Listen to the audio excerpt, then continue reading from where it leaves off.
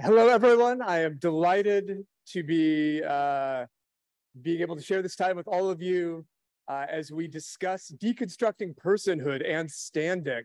Before we get started, a few logistical notes. First, I'd like to give a special thank you to our platinum sponsors, the Brooks Institute of Animal Rights Law and Policy, as well as Carroll House Furniture. With their support, this panel is going to be deconstructing and discussing some of the weighty issues around animal status, personhood. What does it mean? What does it signify? Is it worth it?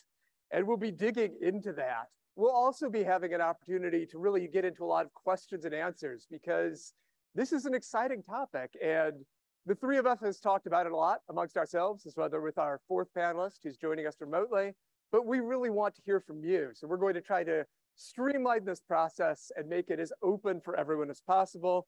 The way this will work is as follows. If you are online, you have some sort of interface. You can use that to ask questions. Those will be transmitted to me. If you are not online, there are 2 microphones. Once we get to the appropriate portion of this, you will see me reappear at this podium, approach the microphones. We'll get you involved in the conversation. And with that, we're going to begin. We're going to introduce ourselves to make that a faster process for you. And we'll begin with Karen Bradshaw, who's appearing via video.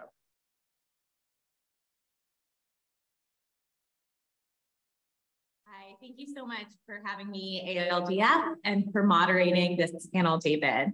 I'm honored to be part of this group today and happy to be joining you virtually. So my name is Karen Bradshaw. I am a professor at Arizona State University, and I am also the author of Wildlife as Property Owners, A New Conception of Animal Rights, which is a book that came out in 2020 talking about the legal status of animals and how we can improve biodiversity outcomes through new applications of law. So specifically with regard to legal personhood, I was also the co-author of an amicus brief on behalf of Happy the elephant. Happy, as many of you likely know, was held captive at the Bronx Zoo. She still is, unfortunately, but the Non-Human Rights Project brought a habeas corpus claim on behalf of Happy, which it was successfully appealed to the highest court in New York, the highest state court in New York. The case was heard and ultimately judges decided 5-2 that Happy did not meet the requirements for habeas claim because she was not a person, legal or otherwise. But this very important piece of litigation introduced, I think, some justices and certainly members of the news media and general public to this idea of legal personhood for animals. And it was an honor to work on the brief and think about the arguments that underlie legal personhood, just sort of taking stock of the field on behalf of a large group of law professors working and writing in this area. So today in my brief comments, I hope to just make a couple of points. The first is to talk about legal personhoods, a brief overview, but also a discussion of its limitations, where it gets us and where it doesn't get us.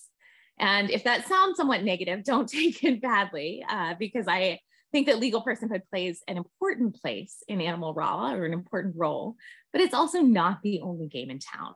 And the second argument that I'll make today is that perhaps legal personhood and our fixation on it is obscuring a larger revolution around interspecies equity, which is a place where time and talent and resources are being spent, but with much less attention, and perhaps should be the subject of greater attention and resource expenditure, because I think ultimately the two paths of legal personhood and interspecies equity end in the same place, which is improving the plight of animals in our legal system. So those are the 2 points I hope to make. I have just a few minutes remaining to rank them in. So we'll dive into this question of legal personhood. Legal personhood, as many of you know, is the idea that there are objects that are not recognized as persons in common parlance, which nevertheless have the legal status of personhood, meaning that courts and institutions recognize them as people or legal persons, even though they don't fit the conventional definition. So there is a number of writing in this area that stretches back for decades that notes that institutions have recognized ships and corporations as legal persons, even though you and I or sort of people on the street might not understand them in this way. And the argument goes that if we can give shifts in corporations and people who may not have the capacities traditionally associated with personhood, legal personhood, that perhaps too we could extend those capacities, rights, obligations, et cetera, to animals. And so this is one line of thinking. Perhaps if animals had legal personhood, their treatment might improve. And this has been the subject of litigation from a number of organizations, I think most notably the Non-Human Rights Project, for a number of decades. And examples include freeing or at least rehoming in better conditions animals that are sufficiently human-like to warrant legal notice of their contained and confined conditions, which is not in their best interest. So this is things like chimpanzees and orcas and elephants, highly intelligent creatures that are somewhat similar to human beings because they're cognitively, emotionally, et cetera, in a place where they can understand the confines of their condition. Now, the limits of legal personhood are exactly that, right? We're confining what animals should matter to the law on the basis of their human-like ability. And I think this is wrong. I think categorizing animals and giving them merit based on anthropocentric characteristics is inadequate. That's not a sufficient basis for discriminating among groups of animals. Even if elephants and chimpanzees are more recognizably human-like, I don't know that that's an argument that they are subject to greater degrees of protection than other animals, which may be incredibly smart, sensitive, understanding, or valuable from a biological or ecosystems perspective, but not similarly human-like. So that's one of the many limitations of legal personhood. The other sort of major limitation as I see it, and this has certainly been recognized by others, is that many people fear a slippery slope argument. If we begin to extend legal personhood to animals, where does that end? Does that mean that veganism is widespread? If so, is that something that judges are willing to engage today? And many commentators think not. So the question is, given that legal personhood is at once the main thrust of the animal rights movement, but has also experienced relatively limited success in actual court litigation, what should we do? And I think that leads me to the second point, which is this idea of a larger revolution. I think legal personhood is one path to get from the status quo where we are today to where we want to go, to the broader idea of interspecies equity and a legal system that recognizes the rights of responsibilities, the rights of animals, and the responsibilities of humans to engage more thoughtfully with a more than human world. And so I'm interested in questions of legal personhood. I think it's important, it's timely, et cetera, but I see that as part of a much larger picture, which is sometimes less available to the public, sometimes obscured, because it's scattered across so many different sources and substantive areas of law, coming from local, state, federal, tribal legal systems, and also extending across areas of laws not typically thought of as animal law, like trusts and estate law or family law. So I encourage us today in our discussion to think about legal personhood, not in a vacuum, but as a broader conception of interspecies equity, which is both more palatable in the short term to judges, courts, legislatures, et cetera, but also escape some of these problems of speciesisms, where the anthropocentric characteristics of some animals entitle them to heightened protection, but leave other animals unprotected. Thank you.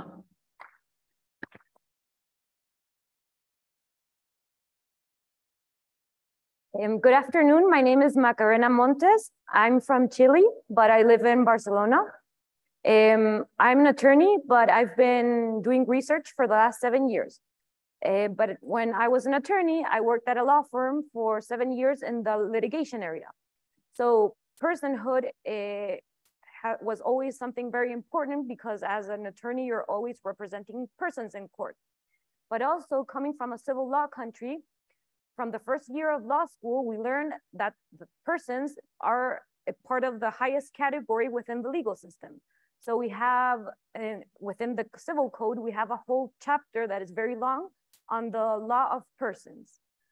So as a researcher, recently I finished my PhD that's titled Animal Personhood, a Legal and Moral Defense.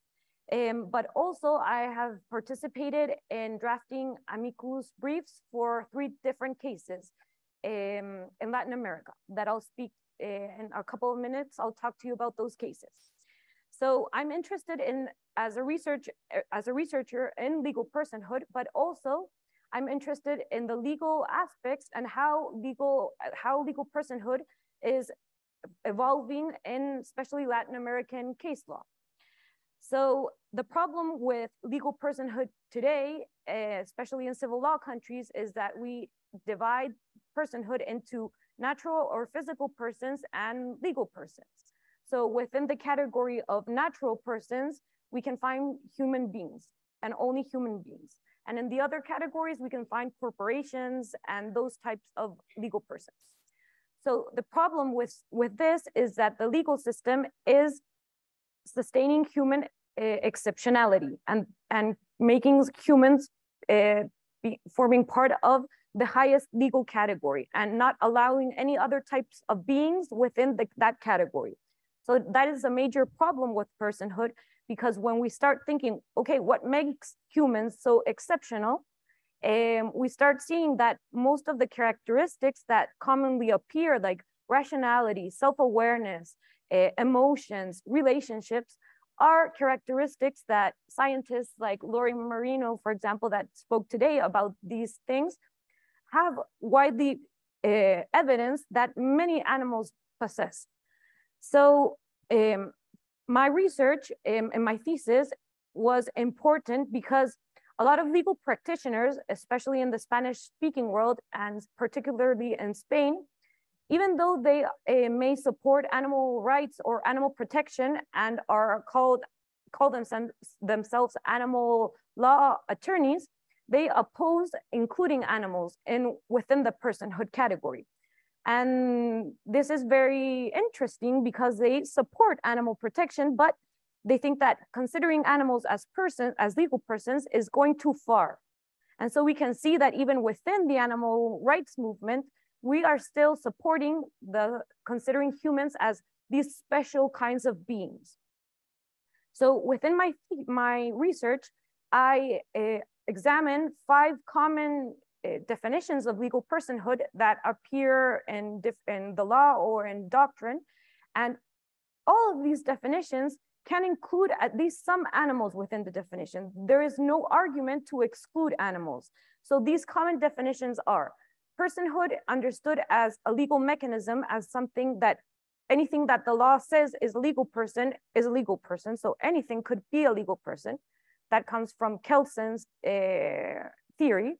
Then we have the concept of the legal person as the role or the status that a being or an entity plays within society. And this is the concept that comes from Roman law. And this is a very interesting concept that we don't usually use that much, but it could help us include other types of animals that have a very special role within our societies, or even animals that have special roles within their unique societies. So then we have the typical textbook definition of legal personhood as the capacity to hold rights or bear duties. Then the other textbook definition of personhood as the subject of rights. And then the concept of legal personhood as a cluster concept. The thing that I defend is that animal personhood can be defended according to any of these definitions or even other definitions, and that supporting animal personhood doesn't require legal practitioners to have or support any weird theory or create a new concept of the legal person or invent a new theory of legal personhood. With what we have today, we can perfectly include at least some animals in these different categories. So my position is having an ecumenical defense of legal personhood that can be defended from any theory or using any concept of the legal person. And I defend this because I think that as legal practitioners, and here comes like the practical aspect, when we have cases in court, it's good for us to have different concepts of the legal person, because this gives us space to see, okay, in this case, I have, for example, a companion animal. Which of these definitions can get me closer to a recognition of animal personhood or to convincing a court that this animal is a legal person? So maybe the concept of the role played in society could be a good concept of the legal person for companion animals or for other animals that have this important role within our societies. And so I believe that having different definitions instead of saying, okay, I only defend this definition and we should use only this definition, helps us include more animals and have the possibility to have this space or margin to argue with judges and use different definitions depending on the case we have at hand. So for now, this 5 minutes, right? Okay. That was great. But if you want to go into case detail, you can. Right now? Yeah. Instead of? Oh, we'll come back. Yeah, we'll do cases after. That's fine. Okay. Yeah. We have so much to say to you. Hi, everyone. My name is Ariel Flint, and my views on personhood have been shaped by my role doing civil litigation at ALDF. And my job doing litigation for an animal rights organization means that a couple times a week, I get awful emails that describe new ways that animals are being mistreated. And usually I only get those emails because law enforcement has failed to intervene, either because they don't have the resources or the political will to make animal cruelty a priority. And then it falls to me and my colleagues to try to figure out if there's a way to file a civil lawsuit to protect the animals in that case. And usually that means we have to ask two questions. The first is whether the mistreatment of the animals is even unlawful at all, because as we know, a lot of the awful ways that we treat animals in this country is not illegal. But usually we figure out a way to at least argue that a law is being violated.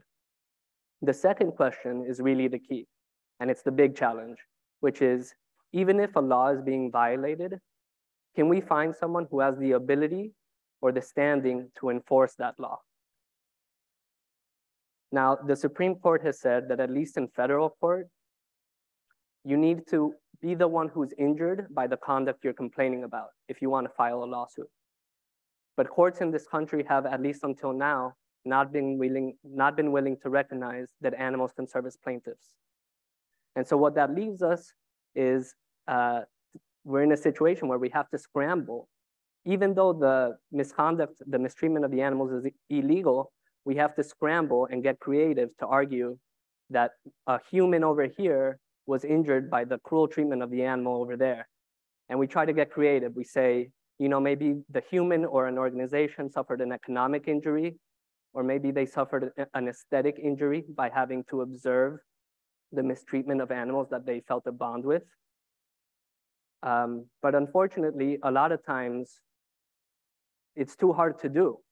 And so the unfortunate reality of our legal system right now is that even though we have laws in place that say that animals should not be treated cruelly, and when we can prove that a law is being violated and that the animals are suffering, when law enforcement fails to intervene, and when we can't find a human who's coincidentally injured by the cruelty to an animal, the animals are left to suffer ongoing cruelty without any relief. And I think this vacuum in our ability to enforce cruelty laws and other laws that protect animals is really an area where personhood can play a very important role. If we can pass laws or set precedent that allow animals to serve as plaintiffs, we can really go a long way to improving the lives of animals. And just taking a step back to kind of grapple with what personhood really means, at least in litigation. And at ALDF, we define it in two buckets. The first is what we call procedural personhood, which is where we file a lawsuit and we're just asking the judge to recognize that the animal can serve as a plaintiff. And in procedural personhood cases, we're not asking to create a new right. We're only asking that the judge allow us to enforce an existing right in a way that we can't otherwise if the animal can't serve as a plaintiff. There's another type of personhood case, which we would call substantive personhood cases. And that's the kind of case where you're asking a judge to create a new right for an animal, like the right to not be held captive or to not be exploited for food, in research. Both approaches and both types of cases, I think, have their potential and also their limits. I'm sure we'll be discussing some of those. But I think either way, we have to come to terms with the fact that personhood is a very difficult goal to accomplish. It's going to take a long time to get there, and I think we have to be super calculated and take slow, steady, incremental steps, and we have to show patience. But along the way to personhood, I don't think we should be single-minded. It's not personhood or go home. There are other strategies that we've developed that have proven to be a successful way to protect animals. And maybe we'll be discussing some of those, but I think they're equally deserving of our time and attention. Excellent. Thank you. So I'm David Rosengard. I'm a managing attorney at the Animal Legal Defense Fund. I'm on the criminal side of the house from Ariel's civil side. And a few things that I find it useful to bear in mind when we talk about personhood are, first and foremost, legally speaking, person and property are not opposites. I think we talk about them that way a lot in popular culture, but that's not how the law works. And we can see that in recent news. Very recently, Elon Musk paid billions and billions of dollars for a person. That person is named Twitter. He now owns that person because Twitter is a corporation, and corporations are people. You could be a person and be property. If you are a human, you are a person and not property. These are different concepts. The opposite of person is not person. The opposite of property is not property. And to me, this suggests a few useful things. One is that while it's useful, it may be interesting to talk about property in terms of what it means for animals legally, it may be misleading to see that as the end-all and be-all of answering questions about the legal beinghood of animals. Also, to me, it suggests that personhood is non-atomic. And what I mean by that is personhood isn't one single indivisible thing. This is, I think, similar to the cluster concept you were talking about. Personhood is a category, a label that can be applied to different entities. And within that category, there are different types of personhood in the same way that fruit is a category, but apples and oranges are not the same thing. In terms of a guide to how we think about personhood, this is a way I like to think about it. I see it really as about recognition, ultimately, as a legal entity. And the baseline is being legally recognized as somebody and somebody who counts legally. I think there's an argument that building beyond that, a stronger version of personhood is and someone who can do something about it. So you have the law recognizes you as someone, not a thing.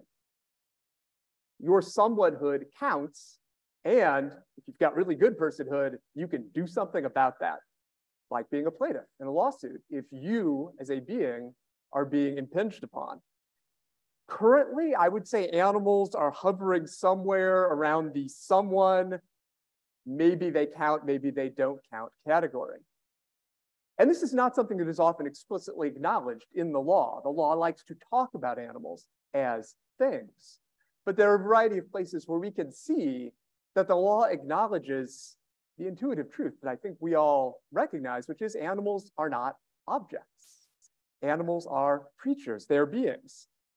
As a criminal lawyer, I, of course, find a lot of utility in looking at animal protection law, which prohibits, broadly speaking, animals from being tortured, from experiencing egregious levels of suffering, and so forth.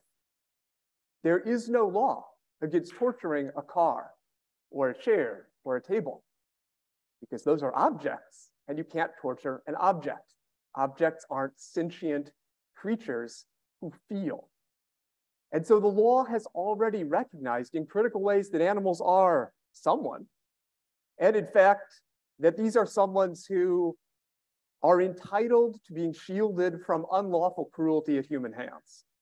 We can have an argument about whether that should be a broader scope, whether unlawful cruelty should be expanded to cover more of the maltreatment that you were hearing about that is currently lawful. We can have discussions about whether animal is too narrowly defined, but there is already a recognition that animals are someone, and that means something in some places. And I point this out not to argue that everything is taken care of and we can all go home, because, oh, we've got so much more to do. I bring this up because one of the arguments you will hear, and you've heard it alluded to already, is the slippery slope concern, the concern that if animals are legally recognized as entities, as persons, as someone instead of something, the system will fall apart. The sky will fall, dogs will be voting, cats will be driving. Who knows what happens next? And I'm here to tell you now that we crossed that Rubicon long ago. Animals are someone's, and the law has already made that recognition, at least implicitly. Now the task is to get the law to follow through on being consistent with that. And I think this is a good time for us to talk about cases. Okay, so in Latin America, I've researched around 38 cases on non-human animal personhood. Around the world. And most of those cases are in Latin America, especially in Argentina. So there are some trends that are interesting because these cases started out with chimpanzees in Brazil. And at the beginning, the people that filed these habeas corpus cases received criticism from the animal rights movement saying like, but that species is why only chimpanzees? But the thing is that those cases opened the door for many other animals. So now in Latin America, there are cases that recognize dogs, other types of primates, elephants, even an Andean bear as non-human persons or subjects of rights. And that's why I mentioned before that the concept of subjects of rights, understanding the legal person as a subject of rights is a useful concept because in Latin America, many judges use legal personhood as a synonym of the subject of rights. So, for example, in Latin America, there was an important case in Colombia that reached the Constitutional Court, that is the highest court in the country, that started with a habeas corpus for an Andean bear. And the lower court in that case, the Court of Appeals in that case, because of the system in Colombia, was the Supreme Court. That was the Supreme Court in Colombia acts in that type of procedure as a court of appeals in that process. So it is also one of the highest courts in the country. And the judge of that court recognized Chucho, the Andean bear, as a non-human person. And the judge did this linking Chucho to the environment, because in Colombia, the protection of the environment is something very important. They recognize their constitution as a green constitution. So the judge considered that if Chucho, the Andean bear, has some legal protection as a protected species inside Colombia, then he is a subject of rights. And so the judge granted the habeas corpus. At the end, the Constitutional Court denied the habeas corpus. But the thing is that now in Colombia, everybody knows who Chucho, the Andean bear is. So even if the case failed, everybody recognizes that that bear is Chucho. That bear that lives in the Barranquilla Zoo is Chucho. Chucho's an individual with a unique biography and a unique personality. And the origins of the concept of person actually start like that, recognizing in funerary rituals that the dead was a unique individual. So then we have other interesting trends in Latin America. For example, there are many cases where criminal law judges recognize the animal that has been, for example, mistreated or treated with cruelty, or even, for example, one case was shot dead by a policeman. So the judge, on his or her own motion, recognized the dog as a non-human person and a subject of rights without the parties saying, hey, this dog is a non-human person. The judge recognizes that in the judgment. And there's a very interesting case where a dog whose name was Tita was shot dead by a policeman because she barked at the policeman, and so he shot her. And the criminal law judge recognized Tita as a non-human person, a subject of rights, and as the non-human daughter of the human who presented the criminal case. So the judges are starting to link the multi-species family with the non-human with non-human persons, with a legal person. And he recognized that this human was Tita's father, and that Tita was a member of that family, and so a non-human person. So that is one trend where criminal law judges are saying, hey, these animals are non-human persons. And then another interesting case that happened recently was Estrellita's case in Ecuador, which started with a habeas corpus. Estrellita was a woolly monkey that was confiscated. After living 18 years with a family, she was put in quarantine in a zoo, and she died there a month later. So the human family filed a habeas corpus, and the case reached the Constitutional Court, who selected the case. Because the court said, well, this case is interesting and gives us a chance to talk about these issues that we don't really know anything about them. So the court was interested in knowing if animals could be considered as subjects of rights, if animals could be considered subjects of rights protected by the constitutional rights of nature that are part of the Ecuadorian Constitution, and if the habeas corpus can be used for animals. And so I worked on the amicus for this case with Harvard, with the Brooks McCormick Jr. Animal Law Policy Program, with Professor Kristen Stilt. We worked on the rights of nature question, and the Non-Human Rights Project, Stephen Wise and Kevin Schneider worked on the habeas corpus part. But the most important part was the rights of nature part, because it was an opportunity to incorporate individual animals in the protection of nature. And that means that animals would have constitutional rights if we manage to put them inside the rights of nature, because those are recognized in the Constitution. So I know I'm talking too much, but a couple of minutes. It's so good. You should keep going. Okay, so the thing is that until this case, usually when we talk about environmental law and protecting animals or even the rights of nature, these like theories or frameworks had always focused on protecting the species. So, and we all know that this protection hasn't really stopped the extinction of animals, because at the end, environmental law allows us to keep using animals and kind of considers animals as natural resources. So it's like trying to maintain the species. So we wanted to argue that individual animals are protected by the constitutional rights of nature. And so we told the court that a species is made up of individuals. That sounds really obvious, but it is. So when you start killing individuals, you obviously are affecting the species. So there are clear cases, for example, in Ecuador, there are regions in Ecuador where there are only like 10 jaguars left. So if you start killing jaguars, you're gonna destroy that population pretty quickly. But we also argued that killing an individual affects the species, even when we're talking about species that are not in danger of extinction. So for example, woolly monkeys, which Estrellita was a woolly monkey, have a really hard time dealing with humans within their habitats. So when humans go into their habitat, like hunters, for example, they don't reproduce as much. So obviously the population starts getting affected.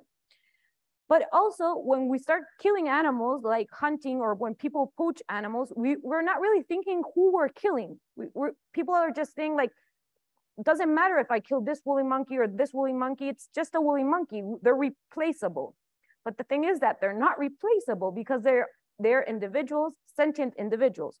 So for example, if I kill a woolly monkey, I might be killing a mother that has different, for example, babies or young woolly monkeys to care for. And so those animals might die because the mother was killed.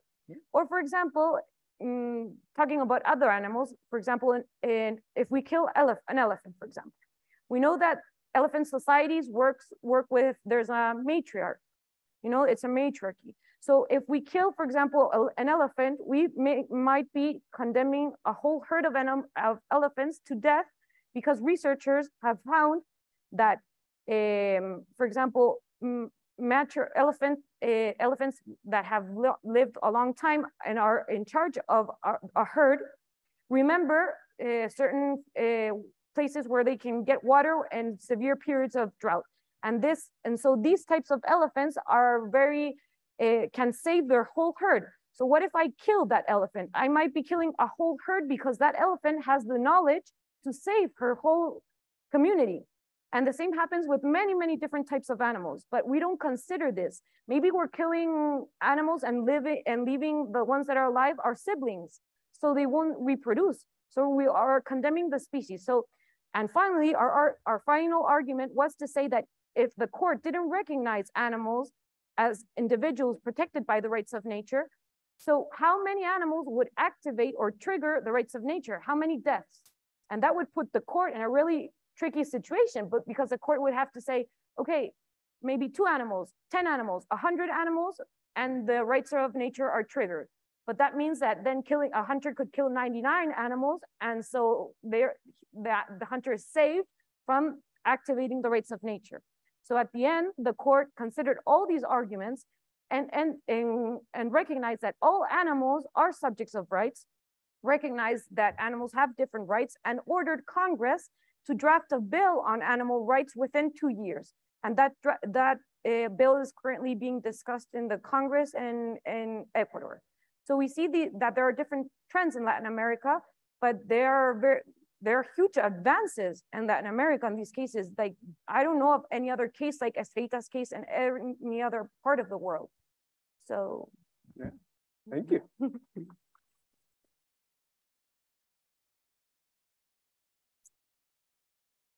Well, that was amazing. This year at ALDF, we had 2 active personhood cases. And I think everything that Macarena just described is a perfect transition to one of the cases that we filed in the last year. Because it really was born from our admiration of all the progress that animals and animal advocates like you have been making across the world. In Argentina, there have been 20 separate decisions that recognize the personhood of animals. There have been incredible decisions in Pakistan, in India, in Ecuador. And so we saw all of this, we were a little bit jealous. And we wanted to see if there was a way that we could leverage the progress that animals were making abroad to help animals in the US. And also, you know, we wondered, like a lot of foreign litigants, maybe the animals who are parties in foreign cases need evidence here in the US because we're a hub of information. And so we kind of put it together and we found this statute, 28 USC section 1782. It's a federal statute that says if you're an interested person appearing before a foreign tribunal, you can come to the US and ask for permission to collect evidence in support of your foreign case.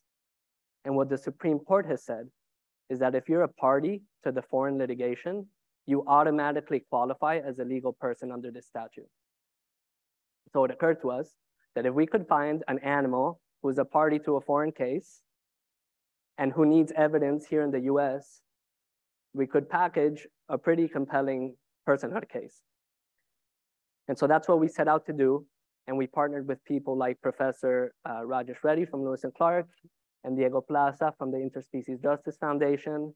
And we started approaching these animal advocates, attorneys throughout the world who are representing animals.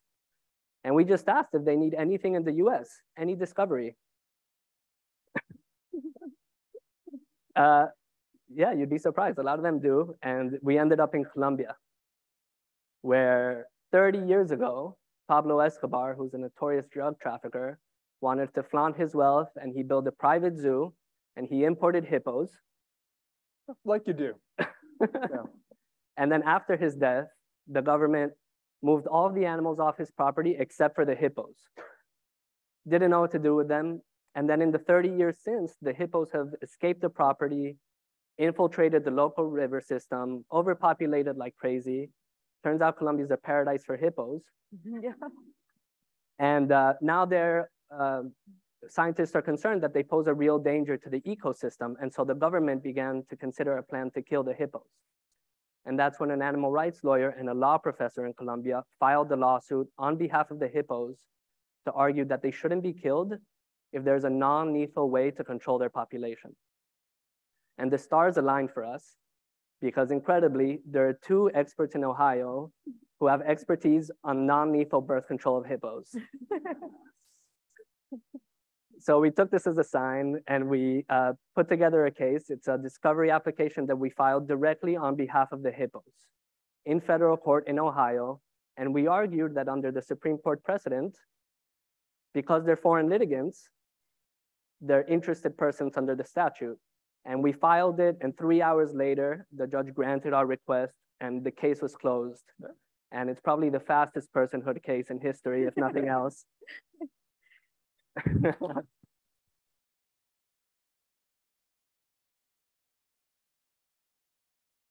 I think the reason it worked is because we managed to flip the script of what a typical personhood case looks like.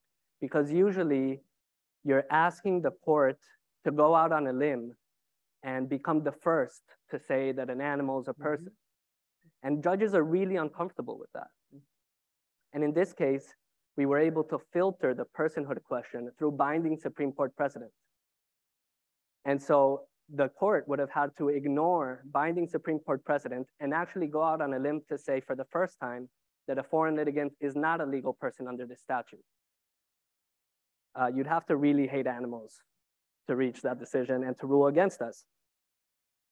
And I'm sure we'll talk a little bit more about the potential implications of the case, but I think if nothing else, I hope that the case ends up serving as a proof of concept, because for so long, there's been personhood case after personhood case that hasn't been successful, and you start to worry that maybe animals are never gonna be able to go through the courthouse door.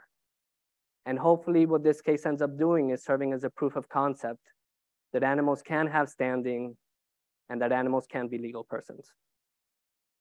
The second active case that we had this year is the case of Justice the Horse, which is actually working its way right now through the court system in Oregon. Justice was a horse who was severely mistreated, so much so that now he needs medical care for the rest of his life. And in Oregon, there's a great Supreme Court decision, state Supreme Court decision, that recognizes that animals are themselves the victims of animal cruelty. And it's also well established that if you're a victim, you can sue your abuser for the cost of your care. And so we paired these two principles together and we filed the lawsuit directly on behalf of Justice the Horse to try to recover the cost of his medical care that he's gonna need for the rest of his life. So it's, as I said, it's still working its way through the court system. A couple of months ago, we got a disappointing decision from the Oregon Court of Appeals. And I think as an intermediate appellate court, it was just uncomfortable grappling with some of these questions and advancing the law. To rule against us, it relied on centuries old notions that animals are purely property, they have no rights. And in one part in its decision, it questions how we could even know that Justice would want us to file a lawsuit, but I think it's fair to assume that Justice would want to be able to afford medical care. So we are going to petition the Oregon Supreme Court in the next month. And we're very hopeful that as the highest court in the state, they'll feel more comfortable grappling with some of these questions and hopefully advancing the law in a direction that helps animals. Thank you.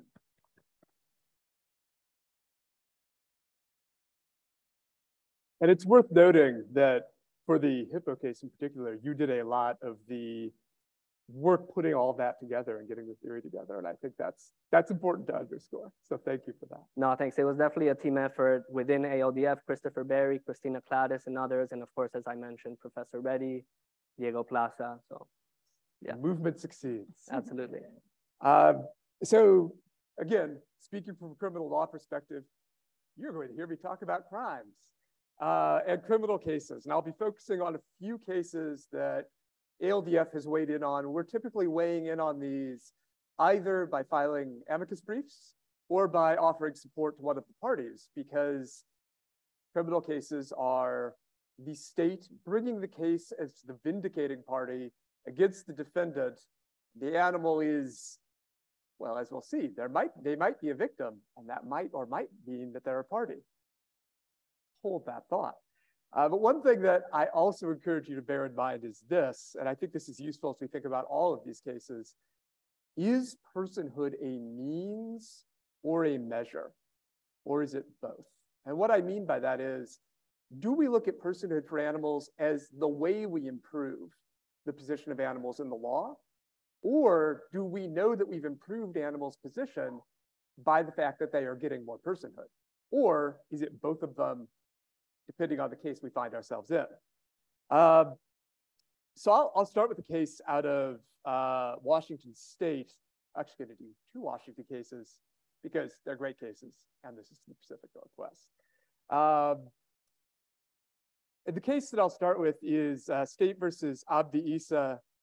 The facts, in short, are a woman named Fairbanks has a 7-year-old Chihuahua Dachshund mix named Mona, and this is her beloved dog. Unfortunately, Mona and Ms. Fairbanks are not beloved by the gentleman that Ms. Fairbanks is in a relationship with, and he ends up stomping Mona to death in an episode connected to domestic violence. And as this wound its way through the court system in Washington, a variety of issues arose. And my colleague, Kathleen Wood, who I can't see because the lights are blinding me, there she is, did heroic lifting on doing our amicus work around this. And I'm only going to focus on part of it relevant to the personhood question. And that really boils down to what might strike you as a strange query. Is domestic violence connected animal abuse a victimless crime? Most of us would say no. But the Washington Appellate Court said, yes, it is a victimless crime. And the way they got there, I think, really illustrates that you can be someone and not always have that count. So what the Washington Appellate Court said is, we have statutes that protect animals from cruelty. But we also have domestic violence statutes that don't allow animals to be victims for domestic violence purposes. And because animal cruelty is about protecting animals as someone's, and we're not protecting animals as property because you can't abuse your own animal and get away with it. So it's not about who owns the animal, it's about the animal, as you said, as an individual, as themselves. Because the animal cruelty law protects that animal, Fairbanks, the woman who owned Mona, who had lived with Mona for almost 7 years, wasn't a victim. And therefore, for domestic violence purposes, there was no victim at all. This is a great example of Mona, the Chihuahua Dachshund, being recognized as someone, but paradoxically, because she was someone, not counting. This is not, as you could imagine, an answer that we, or Ms. Fairbanks, or the state of Washington were very fond of. So off we go to the Washington Supreme Court. The Washington Supreme Court overturned that appellate ruling. They said, of course, Ms. Fairbanks is a victim. The reason Mona got killed was to inflict emotional, psychological harm on Fairbanks as a means of leveraging and controlling her. And this is not uncommon in domestic violence scenarios. Animals are often threatened as a means of controlling human victims. And the Supreme Court said, animal cruelty can be a crime of domestic violence. We have a list in Washington State of domestic violence eligible crimes. Animal cruelty isn't on the list, but the list is not exclusive. It is crimes including XYZ. And so the court said, if you kill a dog to control and harm your partner, of course, that's domestic violence. What about Mona, though? So again, Mona was clearly excluded by statute from being a victim for domestic violence purposes. But interestingly, the court referred to Fairbanks, Mona's owner, consistently throughout the opinion as a victim, not the victim. And in fact, in a concurrence, 2 of the justices wrote to say that they viewed their entire holding as being entirely separate from any question about whether animals were property, weren't property, or had any other kind of status at all. And the court did not venture forward to say that animals couldn't be victims in any other context.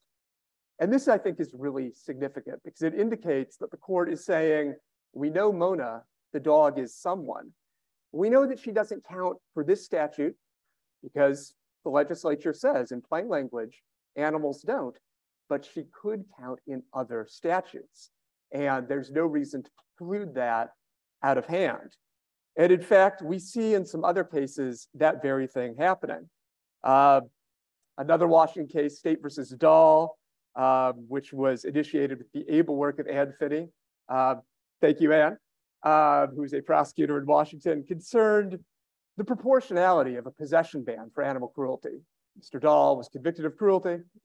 He was prohibited from owning animals. And he said, this is disproportionate. Yes, I killed my neighbor's cat, but I'd like to own animals in the future. In walking through that opinion, one of the things the appellate court said is the reason we have animal protection law is not to protect animals as property of their owners, but to protect animals as living, feeling creatures.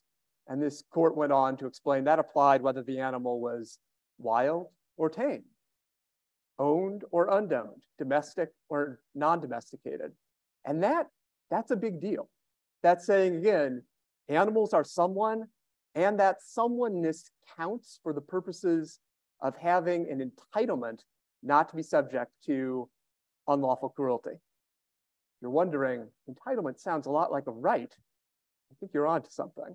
That might be a separate conversation, but I will absolutely argue that animals right now have the right to be shielded from unlawful cruelty. Really quickly, a few more cases just to wrap up on a piece that you heard about earlier. The Oregon courts have indeed held that animals are victims of animal cruelty and that under some circumstances, they can be crime victims, which gets us to that you are someone and it counts. Specifically, looking at State versus Nix, State versus Hess, the holding there is that each individual animal victim counts as a victim for sentencing purposes. To give you a quick primer on merger law, doesn't that sound exciting? Merger law in crimes, normally if someone commits a crime that has multiple of the same charge, all of that gets collapsed down to one at the end of the trial. It's why if you steal a 6-pack of beer from a convenience store, you could be charged with stealing six counts of theft, one for each beer. But at the end of the case, if you're found guilty, it all collapses down to one count. If you apply this to animals, it would work the same way. And that's what the defense in both of these cases tried to do. They said, yes, I've been convicted of animal cruelty. Yes, this is 20-some charges, but there's only one owner. So really, that should just be one count of animal cruelty. Abuse one, get the rest free. And the court said, no, no, no, because that collapsing only works if there's not separate victims. And every animal is someone protected by animal cruelty law, and they count as crime victims for that sentencing purpose. And that, again, is a significant issue for those animals. And it's significant because we're all still here being lawyers. The system hasn't fallen apart. Apparently, animals can be someone and count, i.e., they can be persons, and they can fit within our legal justice system. And I think with that, we're probably good for some Q&A. Yeah.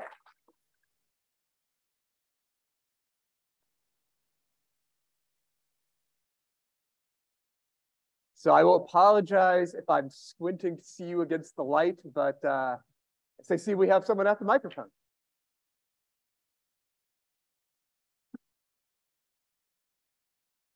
Hello. Apologies for that. Firstly, thank you for the presentation. It's very motivational, and particularly when you talk about international animal law, that's something super amazing and the stuff you did. So firstly, congratulations with that. My question is in line of international animal law, particularly the hippos case. So this is something that I felt always very weird, that in one country that's this animal is a legal person, and then it moves to another one and it's not. And within that framework, and given the different definitions you've given of the legal person, and if you analyze a certain case, the definition used by a judge would definitely be different than the one we apply in the US, which is really weird. But I just wanted to ask, if you apply the non-binding principle, international principle of comity in like states, and when an animal is moving from one state where it is a legal person to one where it is not, can that be creatively used to make some case for legal personhood? So I'm going to repeat that just to make sure that the echo isn't confusing us. It's if an animal is recognized as a legal person in one jurisdiction, one country, and moves somewhere where they aren't, what happens? Can we use that precedent? Yeah. Oh, that's a good question. Well, for now, for example, in Argentina, Cecilia the chimpanzee was recognized as a non-human person and a subject of right by an Argentinian court in Mendoza. And the court granted the habeas corpus and ordered her transfer to a sanctuary in Brazil. So in that case, they did respect that, that judgment, because Cecilia is currently living in a sanctuary in Brazil, in a sanctuary where she isn't forced to, they're not reproducing her or forcing or exposing her to the public. She's living her life in a great ape sanctuary in Brazil. So in that case, you could see that that judgment was respected in Brazil, but obviously her transfer wasn't the same as the transfer of a human person. So her transfer needed certain certificates and like the CITES certificate and all those documents that human persons don't have, but still that judgment was respected in Brazil. So there are cases where that is respected, but I do think that it is important to think about an international recognition of legal personhood like the ones humans have. And it is a human right recognized in the Universal Declaration that our personhood is recognized wherever we go. So this is obviously something that we must work towards, but we can see in some cases that these cases have been respected and applied in other countries. I can think of a criminal hook that might get us there. The Lacey Act is it's a federal law in the United States designed to combat, among other things, wildlife trafficking. And one of the ways that operates is if someone crossing state lines, crossing tribal, federal lines, crossing lines internationally is illegally trafficking an animal, then they are liable for prosecution under the Lacey Act. If you have another jurisdiction that says this animal is a person and that personhood means they can't be captured, they can't be exploited, they can't be maltreated in various ways, and someone illegally traffics that animal in violation of that finding of personhood, then I think we have a Lacey Act hook, and now we're in federal court. And the DOJ has a lot of resources. This would be very exciting. Let me know if you find such an international law. We'll talk. Can I add something? Yeah. There's another interesting thing. For example, I live in Barcelona and I live with 2 dogs, and my dogs are Chilean, but they have a European passport, and it's called the European Union Passport for Companion Animals. And that passport, for example, if I travel with them to Chile, Chile recognizes their passport and they can enter Chile again with that passport, and they can come back to the European Union with their passport. And I can't do that because I am a Chilean citizen. So my dogs can travel easier, like through the European Union to Chile, but I can't, I don't have a European passport. So that's, for example, a specific case of companion animals having this very valuable document that we could argue that it recognizes some kind of legal personhood. Yeah, that's fascinating. Your dogs have a right of entry. Yes. Hi, my name is Kat Kelly. I'm currently a 2L at Lewis and Clark. So I am in Raj Reddy's Animal Legal Philosophy course. So we've been talking a lot about personhood. And we recently read an article by David Faber talking about the concept of living property. Just super quick for those who don't know, he's basically arguing that personhood is not the right direction. And what we should do is create a new category of property for sentient beings that would afford them additional rights to other property, such as right from freedom from harm, to own property so that trust can be made in their name, and so on.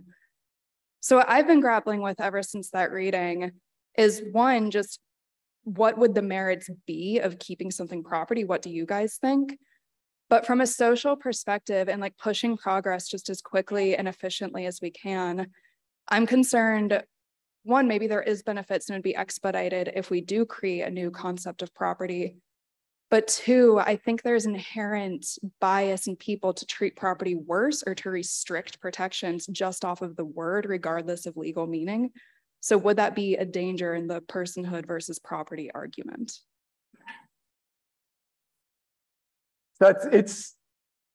I'm glad you brought up Favor's construct of property plus, because it's doing a few things. Part of the work that argument is doing is operating within an assumption that personhood and property are inherently in tension, in favor of saying, if you think you can't be recognized without being property, I've got another option for you.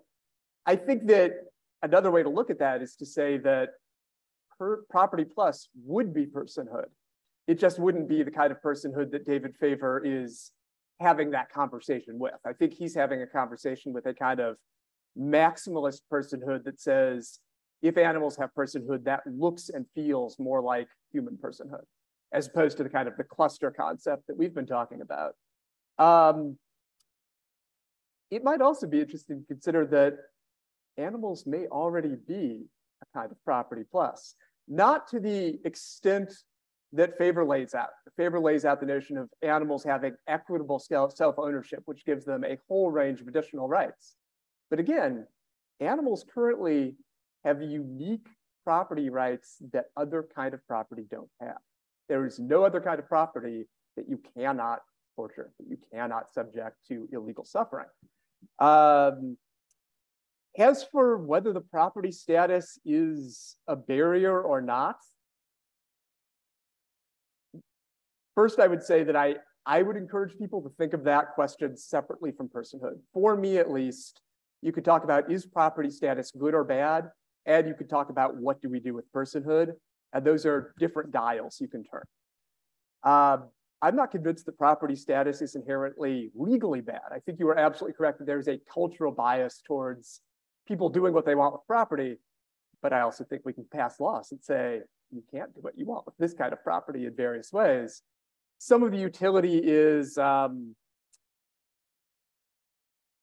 animals being recognized as property means that you can avail yourself of laws to separate animals from unhealthy situations more easily than you might if they were analogous to, say, human children.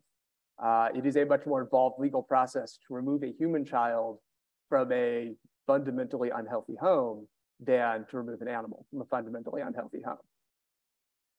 We could staff up a national program of animal housing welfare, and maybe we can get around that. But right now, the best option is dealing with it as a property issue. Just want to add that I hate the word person. I really think it gets in the way of protecting animals because people judges, society reflexively reacts and rejects the notion that animals can be persons because we so often just associate personhood with being a human being. So I think wherever we can, we should embrace maybe a move away from talking about animals as persons and just describe the same concept using different words. Maybe if we're passing a law, we just omit the word person in communications campaigns. But I think also the reality is, for those of us who do litigation, that to some degree we're stuck with the word because it's the word that is in all of the statutes, basically. If you want to use the statute, you have to be a person. And in common law, it's just like every case says, if you want to use this cause of action, you have to be a person who was injured by the conduct. So it is what it is. Can I add something? So not many, but several civil law countries have modified their civil code to which recognizes animals as things or movable property or movable things, and have said, okay, animals are sentient beings. For example, Portugal, Colombia, Spain, and other countries have gone this way, and that's kind of similar to what Professor David Faber is saying, like, so animals are like a recognition that animals are like this special type of property or a sentient property or something, because even though the civil codes recognize animals as sentient beings, the rules of property still apply to animals. So nothing really, like their legal status or how they can act within the law doesn't really change with those changes, you know. But when Latin America, they've used the concept of person, or a judge has recognized the animal as a non-human person, that animal in some cases has managed to be transferred from a horrible situation in a zoo to a sanctuary. So it is obviously difficult to argue for personhood. And it's because we have this, like, a lot of people think that person means humans when it has never been the same as human. If you trace the history of the concept, it has never been a synonym. We have accepted throughout history, for example, theology has always believed in non-human persons like angels, God, the devil. When people think about Superman, for example, or ET, or they're thinking that those are non-human persons. But in the law, when somebody says, okay, an animal is a person, like, people get really scared of it. But then those same lawyers that are scared are sometimes saying, oh, but the legal person is just a legal category. But then when we say, okay, so an animal can be a legal person, it's like, no, that's too much. No, only humans can be persons. So what they're saying is that actually the person isn't just an instrument or a legal category, that there's something metaphysical behind the concept of the legal person. And that's why concepts like dignity, rationality, autonomy, agency, self-awareness, etc., have been linked to the concept. But there's no clarity, because sometimes people just say, oh no, it's a legal category, whatever. But then when we talk about animals, oh no, it's something much more. So there's not really any agreement on what it is, but the important thing is that even if we use, like, the concept of person as something metaphysical, like something that some entity that has rationality, agency, animals can be persons according to that. And that's why science is so important, because there are a lot of scientists that have already proven that animals are rational, that many animals can recognize themselves, that many animals are part of complex societies or have relationships that have complex emotions, etc. So whatever definition we use of personhood, we can consider some animals at least within that. And I think that if we always consider that only humans can be persons, I don't think that the protections of animals will reach the level we really want to reach like this utopia maybe. But if we only consider that humans are persons, animals are always, their interests are always going to be subdued to human interests. I think we have to include some animals within the same legal category as us. So they're like the debates on the rights they have can be more equal or have more chances in court. And I'm going to add just two things very briefly, because your question makes me think of them, and I think they're important. One is, I think it's important to acknowledge that there are very good reasons why lawyers, judges, and society as a whole get very nervous when we talk about personhood and property. America has a really nasty history of depersoning humans and propertizing humans. And we should insist that every human is a person and every human is not property. That's what we do with the human side of the property lever and the personhood lever. For animals, we should be able to recognize that we can have animals be someones that count and have that be self-enforceable in various ways, i.e. be legal persons, whether or not they are property. And that isn't a reflection on humans. Again, I think there's good reasons why it scares people, because our history there as a country, as a society, as a legal system, oh, it is not good. When you talk about animals, when you talk about persons crossing jurisdictional borders and suddenly not being persons, I can't believe that. I suspect I'm not the only person in this room who thought of the Dred Scott case, an infamous case where a freed former slave was re-enslaved on the argument that being in a state that didn't recognize slavery didn't grant him his freedom. But I think that we can't allow that history and the importance of humans being non-property people to prevent us from having good arguments and good conversations about animals. Awesome, thank you, that was amazing. Yeah.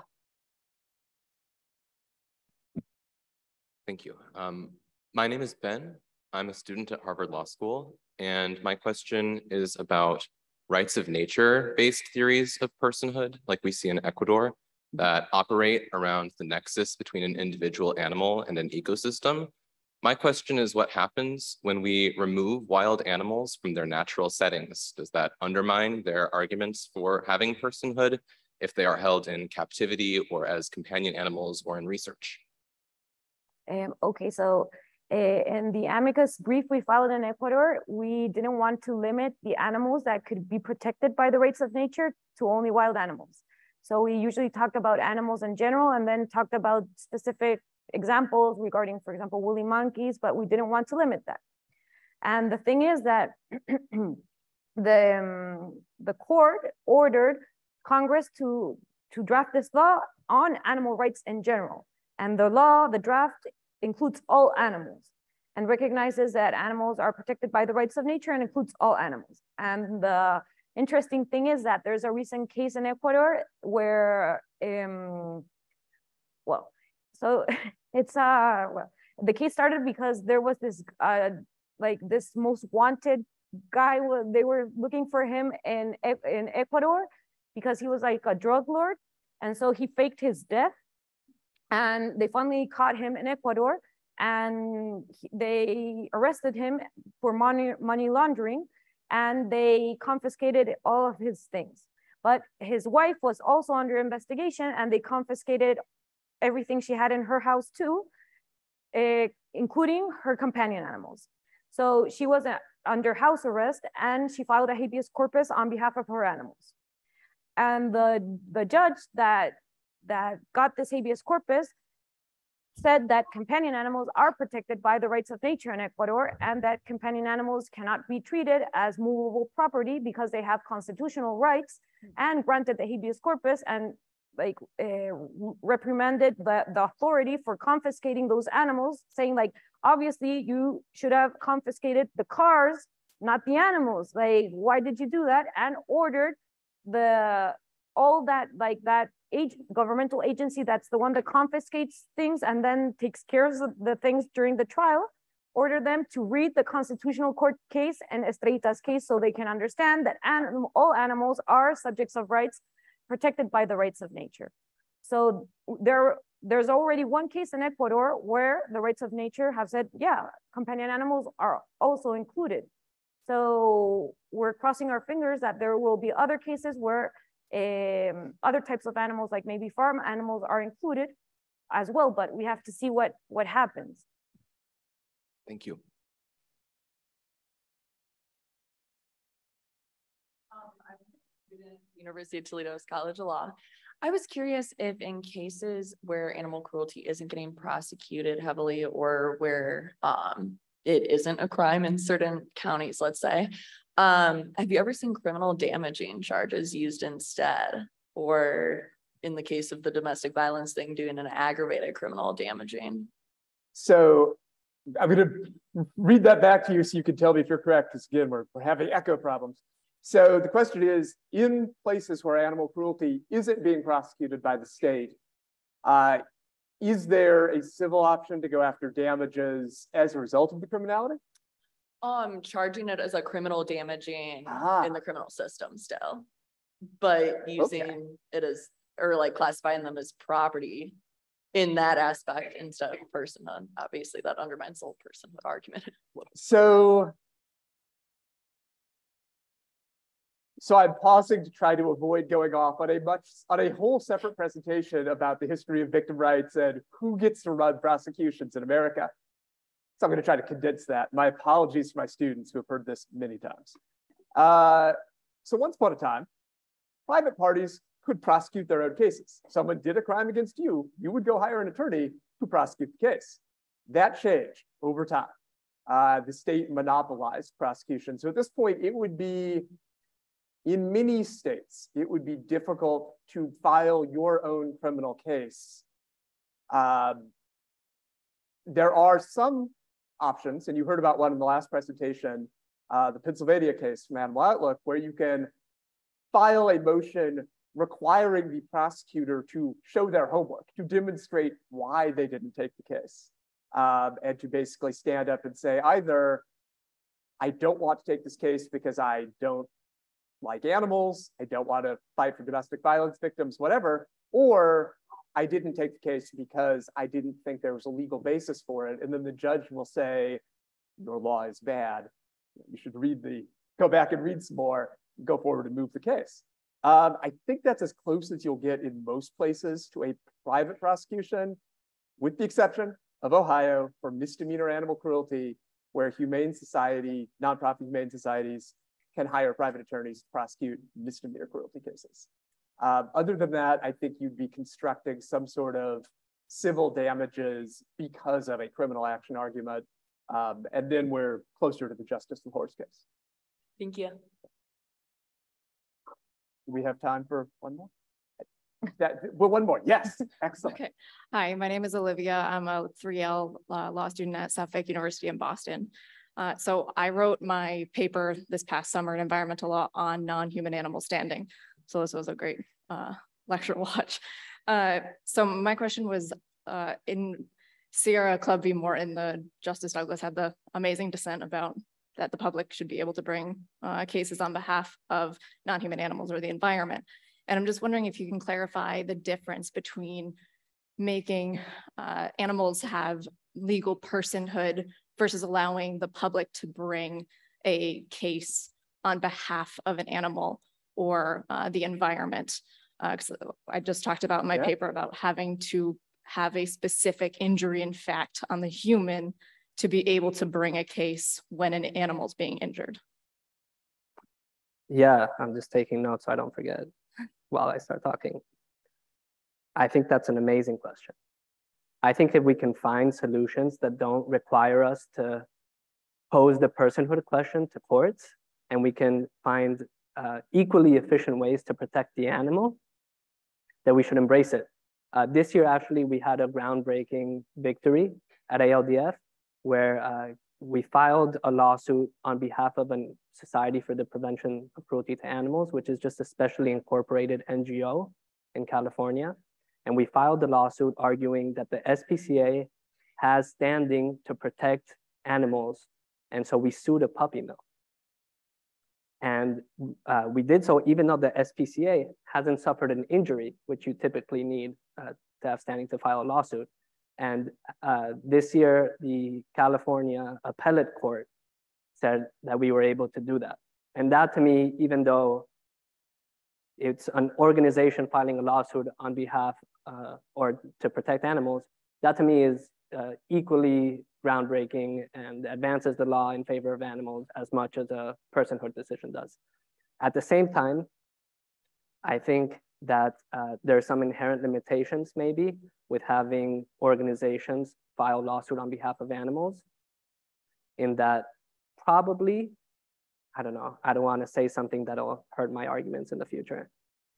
But organizations, it just seems to me maybe their ability to file lawsuits to protect animals will be limited to requests for injunctive relief, like stop the cruelty, which is fine. But what we're trying to do in the Justice the Horse case, and I think what comes more naturally when you file the lawsuit on behalf of an animal, is that you can request damages. And once you establish that you can get damages for animal cruelty, I think that's when you start to have a deterrent effect, right? The same way, that's how tort works. Generally, the availability of product liability suits keeps us all safer because manufacturers don't want to face lawsuits. And so if we can one day have it that if you commit cruelty to an animal, you're going to get sued and it's going to affect your bottom line, I think that'll regulate behavior and protect animals. So two final thoughts there. Three, because first I'll say, should certainly read Sierra Club versus Norton. It's an important case. The dissent is heartwarming. It's about standing for rocks and stones and trees on the forest. It's lovely. Second, when we talk about personhood, we've been talking about animals, but there's no reason that has to be limited to animals. There are long traditions throughout the world of societies, cultures, systems of governance and law that recognize rivers and environmental features, for example, as someone, as effectively persons. You can have personhood under those auspices for those features, in the same way that a corporation is not a living creature, but it's still a person. As for why, what would a difference be between bringing suit on behalf of a river or a puppy versus the puppy or the river bringing it themselves? I think one answer is that the damages go directly to the victim. For example, I'm fortunate enough to share my life with a delightful, half Frenchy, half English Bulldog Amstaff puppy mill rescue. He suffers a number of medical maladies because of the neglect he suffered at the puppy mill. He's going to be a ball of medical bills for the rest of his life. That's fine. We love him all the more. But were I to sue the puppy mill and win, that money would come to me. If I pass away, if something happens, that money goes wherever my estate goes. If Puck, my dog, sues, that money goes to him in a trust. And if I die, it would follow him to his next person. And similarly, if a river sues in the river's own name, you get a trust for that river instead of the money going to a nonprofit that loves the river, but it's not the same as the river. Great, thank you so much. Thank you all.